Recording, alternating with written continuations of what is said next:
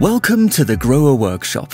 Today, I will show you how to install our trim sets in 5 easy steps. There are 3 different types. In this case, it is the Grohtherm SmartControl Thermostat Trimset.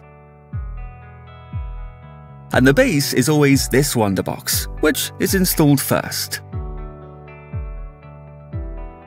First, exactly determine the later application and functional unit you want to use the Rapido SmartBox for, as this will be decisive for the further installation steps.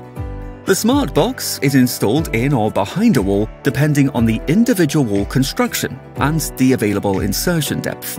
The connection diagrams for the piping are on the front of the SmartBox. Here, the connection patterns differ depending on whether just one hand shower, a bathtub drain, or even, for example, a head shower is installed. Regardless of this, cold and warm water are always connected from below. Cold water on the right, warm water always on the left. In our case, we need this connection diagram. After the pipes have been correctly installed according to the specification and the wall has been plastered, the protective fleece is applied to prevent moisture penetration in accordance with DIN 18534. Afterwards, you can finish tiling the wall or refine it otherwise. Now it's time to install the Grohtherm SmartControl Thermostat Trimset. First, let's take a look at the tools you will need.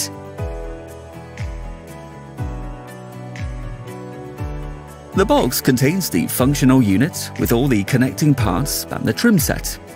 By the way, taking a look at the instructions, which are also included, certainly doesn't hurt.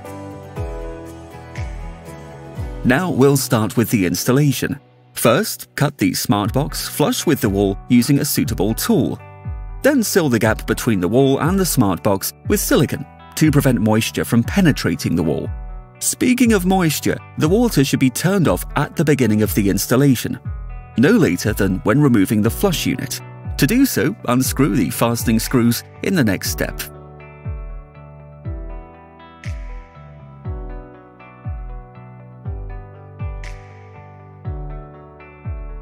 Then carefully pull the flush unit out using a pair of pliers. An additional pair of pliers can be used here to prevent the flush unit from tilting unintentionally. Now pull the plastic stoppers out of the warm and cold water input so that all pipe parts can be rinsed out as far as the intake point in accordance with regulations. After flushing, remount the flush unit, open the water supply and flush the pipe outlets.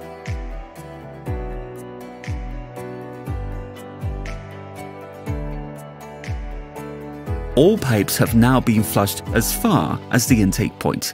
Afterwards, turn the water off again. The flush unit can now be removed and disposed of properly. Now it's time to actually install the functional unit. Grease it all round and push it into the SmartBox.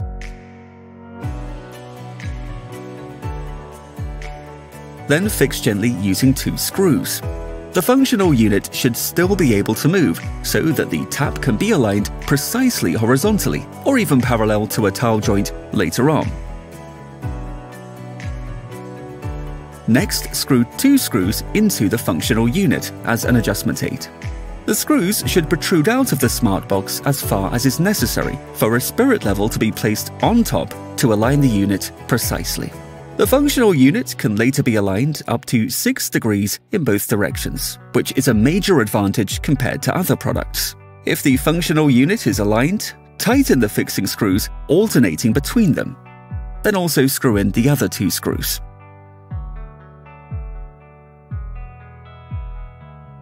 Now turn on the water and check that the unit is tight.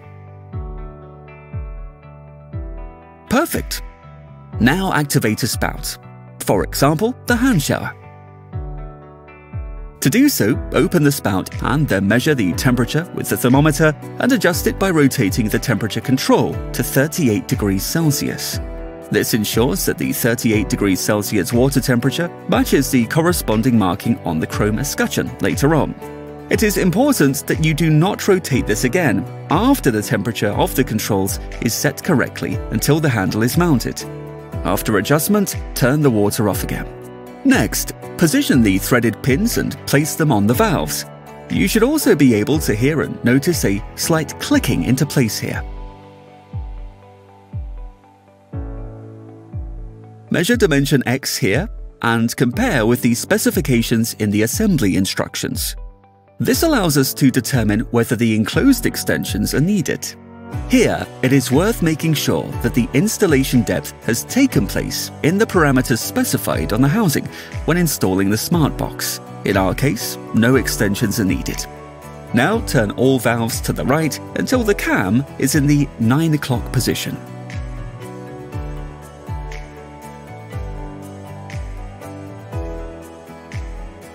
Afterwards, remove the orange protective caps of the fixing plate and align all valve buttons in such a way that the groove is in the same position, 9 o'clock, as the previously aligned valves, in accordance with the assembly instructions.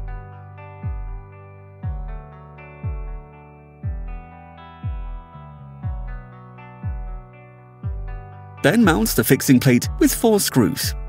In the process, make sure that the screws are only tightened by hand, as otherwise the fixing plate could become deformed, which could later result in difficulties when assembling the chrome escutcheon. Now place the protective caps with the small viewing windows on. Arrange these in such a way that the chrome finish of the adjustment button is visible. Once everything is sitting perfectly, the threaded pins can be sawed off. Important: make sure that all valve spindles are open so that the pins are protruding further. We recommend placing the pipe cardboard located on the factory side of the thermostat handle back over the thermostat handle. This prevents the saw from unintentionally damaging the handle when sawing off the valve spindles. The protective caps and the sleeve can now be removed. Next comes the temperature handle. This dimension X has to be measured once and matched with the assembly instructions. This allows you to see whether extensions are needed. Then rotate the temperature handle into the 38 degrees Celsius position so that the button is pointing upwards at 12 o'clock.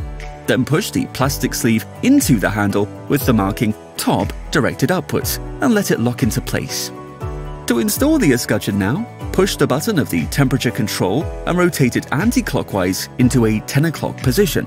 Through this, it remains inset, and the escutcheon can now be pushed over the button to mount this flush with the wall. Then turn the button upwards again. Now screw the green plastic rings onto the adjustment button threads and clip in the printed cover caps with the matching icon.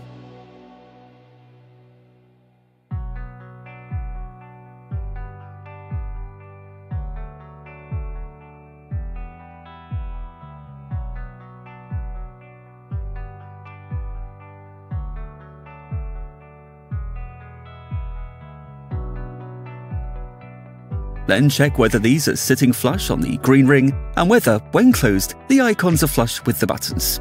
If this is not the case, remove the respective button and adjust the position by tightening or loosening the green ring. Carefully push the chrome cover on with the flat sides facing downwards. Done!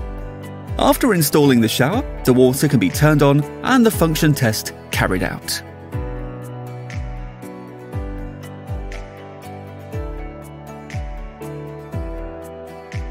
Perfect.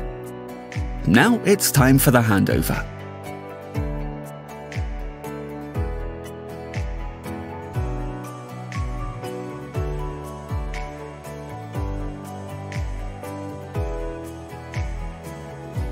Job done. Not so hard after all, right? You will manage it easily too.